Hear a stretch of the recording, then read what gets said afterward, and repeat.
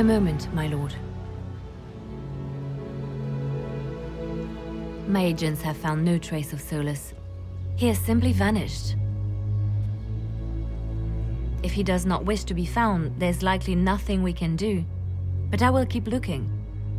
It's odd that he would just leave without a word. You said he was upset about the orb. That can't be the only reason.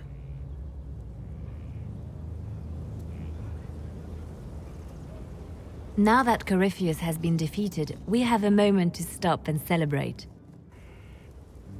Afterwards, you will be busy. Every noble in southern Thedas is clamoring to meet you. The fighting's over. Why do they want to meet me now? You're joking, yes? They wish to bask in the glory of your victory, hoping that some of it will rub off on them. Everyone knows Empress Selene owes you her life and her throne.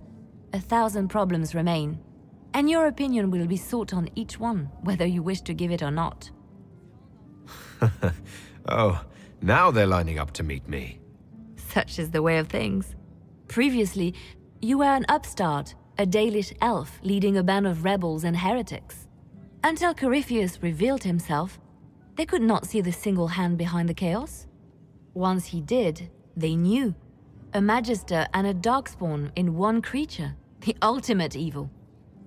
Now you are the only power left standing. Enjoy the evening while you can, Inquisitor.